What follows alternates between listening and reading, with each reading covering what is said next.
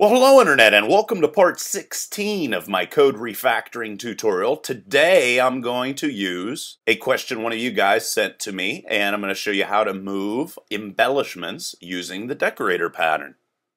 Okay, so what you see on your screen is a bad way to add functionality. One of you guys sent me this code here, and it's basically set up to calculate the price of a haircut based off of using an enumeration here. And if they want a basic cut, a perm, or a hair frosting, it's going to automatically shoot out a description of the service, and as well it is going to calculate prices and so forth and so on. And the way this program is set up is every single time we add a new haircut option, or we change a price, or we do anything, we're going to have to go into this gigantic method here and try to change everything. That is bad. And this is bad because whenever we add new features, it is always a bad idea to add new code to older classes. And each time you would do so, what you're doing is making compact, easy to understand classes complicated because you are breaking the single responsibility principle, which is that every class should have a single responsibility. Now, I'm going to use the decorator pattern instead to replace all these special case behaviors, or embellishments as they're called, and I'm going to put those behaviors into their own class. Also, by using the decorator pattern, we're going to be able to satisfy another solid principle, which is something people keep asking me about, and that principle being the interface segregation principle. By using many specific interfaces using the decorator pattern rather than one general purpose interface, we're going to be able to satisfy that solid principle. So let me just go in here and completely delete all of this code.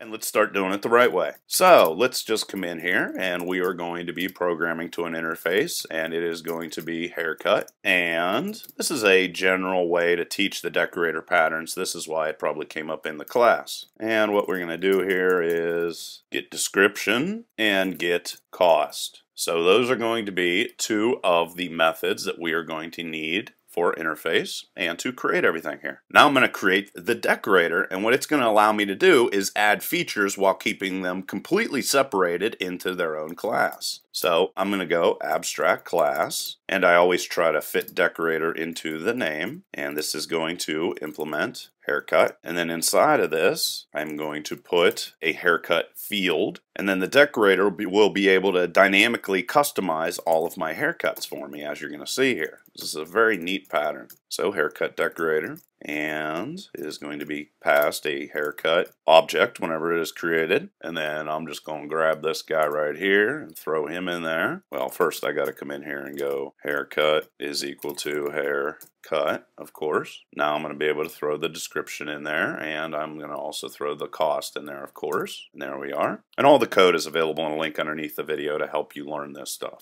So now what this is going to do is it's going to take the haircut object that's up above, and stick with me here because this gets really neat really quick, and it is going to return that description. And then down here for cost, it's going to return haircut get cost. And there we are. See, nice, simple, neat methods. Very, very simple, very, very easy to understand. Now what I want to do is I want to represent the most basic type of haircut. And this haircut's going to be used every single time before an upgrade to one of the other options. Just as we are seeing here, everybody is going to get a haircut. So I'm just going to call this regular haircut, and it's going to implement haircut just like before. And I'm going to come in here and have it add unimplemented methods for me. And then inside of here, I'm just going to return exactly what it is going to do. So this is just going to be trim hair, like that, nice and simple. And the cost is going to be $10 for a basic haircut.